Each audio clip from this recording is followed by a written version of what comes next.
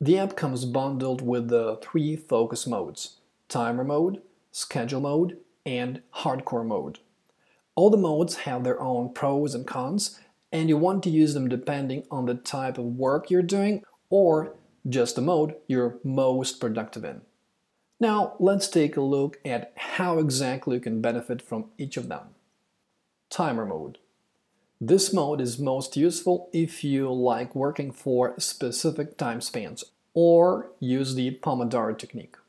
You can just click the app icon and select the following default options in the drop-down: 15 minutes, 25 minutes, or an hour.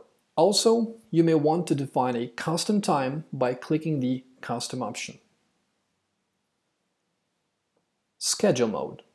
If you're more of a schedule-driven person, you may want to use schedule mode. To configure that, you need to click the app icon in the tray and then go to Preferences. That done, you should click the Schedule option. Now you can add your schedules by clicking the plus Add New Schedule button. For each schedule you add, you can specify the day of the week when you want the schedule to take effect. Also, you can enable your schedule for weekdays, weekends, or simply for every day. To top it off, you can also specify both start and finish times for each of your schedules.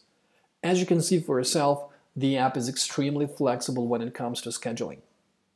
And finally, hardcore mode.